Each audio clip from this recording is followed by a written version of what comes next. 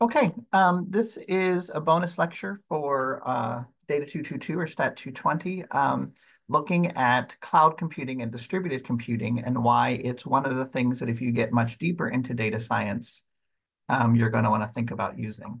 I'm going to use some slides that I actually made for the graduate class, and I'm going to skip through it a little bit quickly, but it has a lot of the things on it that I want to talk about. So anyway, um,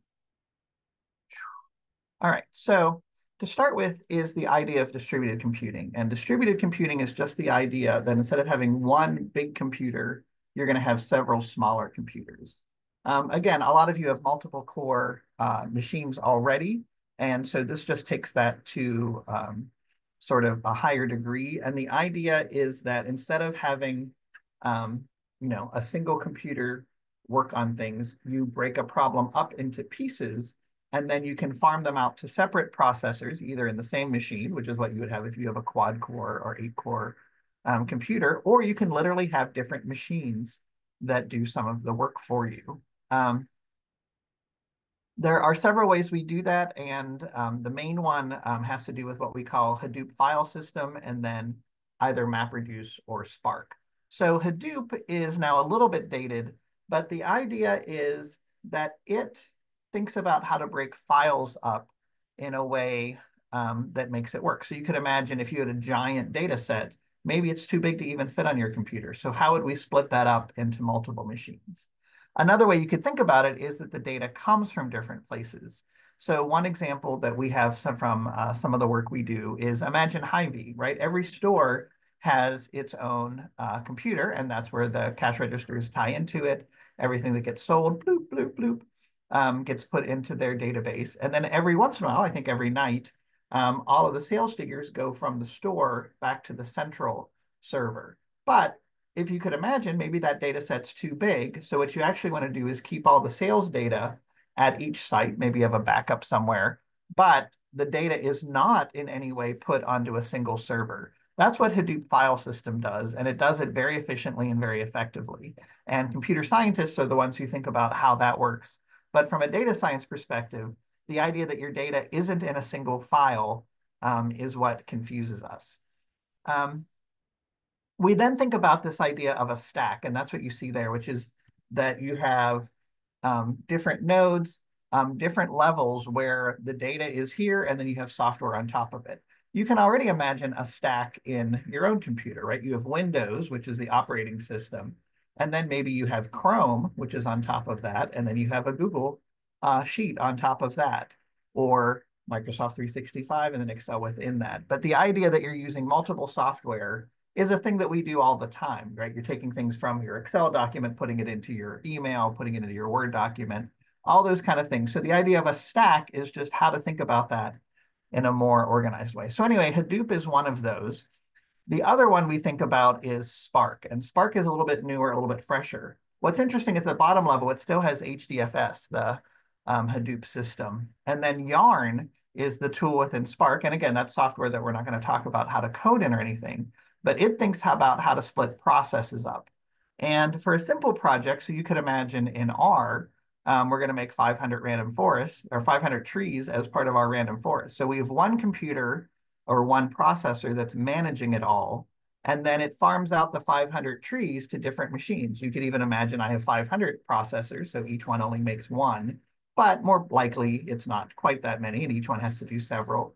You could even imagine that the computers aren't the same speed. So our central server, our job server, we call it, gives more processes, more trees to the faster computer, and maybe the slow one only does one. And you'll sometimes hear people talk about commodity hardware, which is the idea that it's just old machines that were lying around. So you could imagine at Truman, right? I have my laptop that I get from Truman. Every few years, I get a new one. And what happens to the old one? Well, there's ways that those get farmed around. Eventually, they get surplused and sold, and on all those kind of things eventually get thrown in the trash can, probably. But you could imagine if we had 300 old computers, could we hook them up and make that into a network of machines that could actually do stuff for us? So again, at the top, we would have our studio, which is running R. So again, that's a stack there as well, that R is just the one box of our studio. Sparkly R is a tool within our studio that calls Spark to do that. But there's other tools, Databricks, SQL, you can see a whole bunch of them listed there. But the idea that there's a stack and you have one computer package or one software package managing your files, another one splitting jobs up, and then another one that's actually doing your work. So we can take that a step further and now imagine that the computers aren't even located near us. They're in the cloud. And this is often faster than local clusters. One of the advantages of a tool like AWS or Google Cloud or Microsoft Azure is that you can get more machines when you need them. So maybe in a given day, your own computer is fine, but every month you run your sales report, or once a quarter, you have to get a big job that you have to run. Netflix once a week redoes all of its search algorithms, and then it needs more machines. When does Netflix do it? They actually don't tell us, but because they use Amazon Web Services for that, my guess is they use it when other people aren't, and they use it so they can get a giant server cluster at a discount. Um, and so this idea that we can use the cloud to give us all of these different services. And so one of the kind of terms of art that you might want to know is XaaS, which is the idea of something as a service. And so DaaS is the idea that you keep your data somewhere else, content as a service. More generally, SaaS is the idea of software as a service. So for instance, Google Docs, right? Your files live in the cloud. You might have a copy on yours if you have Google Drive, but Google Docs itself lives in the cloud, and you don't have a big icon you can click on like you do for or at least old versions of Microsoft Word. Office 365 is that same idea. Platform as a service is the idea that the whole platform lives there. So View.Truman is a platform as a service. And again, Truman hosts that, so it's not far away in the cloud. But when you're on View.Truman, that desktop looks like a computer, but it's part of a single cluster machine that we have over in McLean Hall. Down in the basement, there's a cave that has a whole bunch of servers in it. You can think of the idea of infrastructure as a server, right? That would be the idea that you don't have any computers at all. And famously, Yelp doesn't have, they were saying that the people in the offices, they actually have Chromebooks, very cheap computers that they can use to check their email or to get onto the cloud to use their other things. And every single thing that Yelp has lives on AWS, on this Amazon Web Services. Another one that you might know about is security as a service, right? We had that cyber attack a little while ago, and it totally freaked us out. And one of the things we added was two-factor authentication with the Duo thing where you have to go on your phone every once in a while when you log in. Duo is a separate company, and they authenticate for us. And so when we do that, you're trying to get into a Truman computer, but first it pops over to Duo, makes you go in, connects to your phone, gives you that code to type in. And again, none of that at all is located at Truman. And again, XaaS is a whole bunch of things. I once heard ChatGTP is being described as mansplaining as a service, and you can Google that and find lots of funny jokes about that. But let's go back to platform as a service, and that idea that we're going to go connect to a computer in the cloud, and you could do that with your web browser, which is how View.Truman works, or you get a separate tool, and actually View.Truman has that as well. You can get that Cisco tool that you can use. You can have a graphical interface. You can actually get raw R for cheaper than you can get RStudio in the cloud. So sometimes we would do RStudio on our own machine, but we wanted to run it for real. We would just go to a straight R setting, which is just that interface line without all of the other little tools. And then you get all the files as output separately. That has an extra cost, though, if you do want the nice interface, if you want file storage in the same space, all of those kind of things. So some companies do have machines that you work on, but then you do a little pilot study. And then when you do your actual study, you could even imagine the projects that you've been doing in this class. Often you worked on a small subset of the data on your machine. But if we were really going to run that all the time, if you were the electric company or the liquor store, the state of Iowa, looking at how the liquor sales were going, maybe you would run the script on the small data and then you would send it off to run the big one. When you do that, you have a lot of choices. You can get faster machines, slower machines, more processors, more tools. You can get a dedicated server that you essentially own. That has a higher cost, of course. In some cases, you don't even know what you get. You just go into the tool in the cloud and it just runs, right? When you go on Yelp, you don't know what it's doing. You just click, I want a Chinese restaurant in Chesterfield, and it finds one for you. It takes care of the security for you.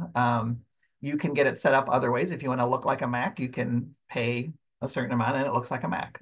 Macs cost more than PCs. A lot of us, when we go to the cloud, we use Linux-based machines because they're cheaper still.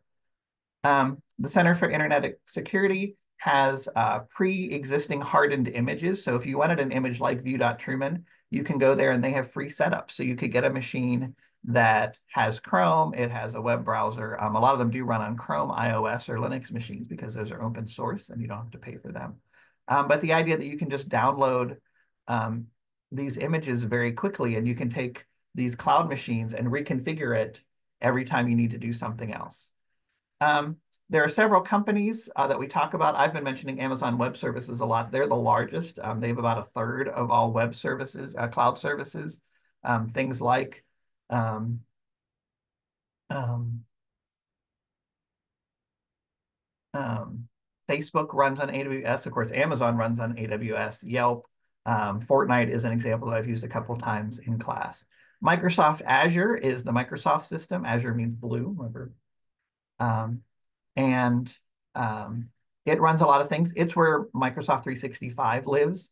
Google Cloud, similarly, was originally set up just to run the Google Suite. So you wanted to run Google Docs, Google Sheets. Whenever we do that, we're running in the Google Cloud. Alibaba is an Asian company. It doesn't actually do much in the United States. IBM Cloud is another one. That's the one that ChatGPT runs on. It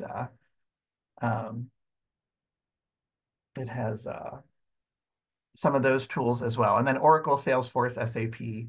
Some of them are smaller providers. We have some interns who work at very specialty AI tools, and they often have their own cloud systems. Let me just quickly mention Amazon Web Services. It was originally started as a way for Amazon to use its extra servers. So if you imagine Amazon was selling books and cords and all the things that Amazon sells, DVDs eventually. And eventually what they realized was that they didn't need all those servers all the time. So they started to think of ways to rent them out. And now they control almost half. It's between a third and a half of that tool. They have the largest range. They have over 250 different tools you can get from pay-per-click, like Yelp uses, from very dedicated servers like Fortnite has, to things that would work for your business, to things where you can just go in and get a workspace like view.truman. I think I mentioned this in class before, but if you wanted view.truman, you would pay 4 cents an hour to have a tool like that. So a medium fast computer running tools that you know, things like Microsoft Office, things like a Chrome browser, all those things. You actually can sign up to get a free account and go through some classes and stuff with that. We do that a little bit in the 322 class and in some of our graduate classes if you're interested in that. Microsoft Azure is the big competitor to that. Again, Microsoft Office 365 lives there. They have a ton of particular things. Databricks is one that CS people use a lot. There was just a breach the other day of Snowflake that AT&T hosted all of their data on Snowflake, and they had a data breach and all of it went out, which of course is the warning. Again, there's lots of other tools that you could use. The smaller sites are often more responsive. Sometimes they're cheaper, but Amazon and Google, they usually work. Again, AT&T, if they run into trouble, what's a small company supposed to do? Snowflake, I mentioned, they're a data warehouse as a service. They're only 4 years old, so they're actually a full thing. They've actually made their own bottom stack, so it's different than the Hadoop file system that I mentioned at the beginning. There's always new ones coming in. So anyway, this has just been a quick introduction to distributed computing and cloud computing. Again, in 322, we talk about it more. In the graduate classes, we talk about it more. But that idea that the machine that you have in front of you might not be the machine that's actually doing your work is really the way computers are going. And I was at a talk last year where someone was saying in the future, everyone will just have tablets or Chromebooks or very simple machines. and all of the real work will happen in the cloud. Is that true? I don't know. So anyway, that was just a quick introduction. If you think this is interesting, there's lots of ways to learn more, but this should get you started. So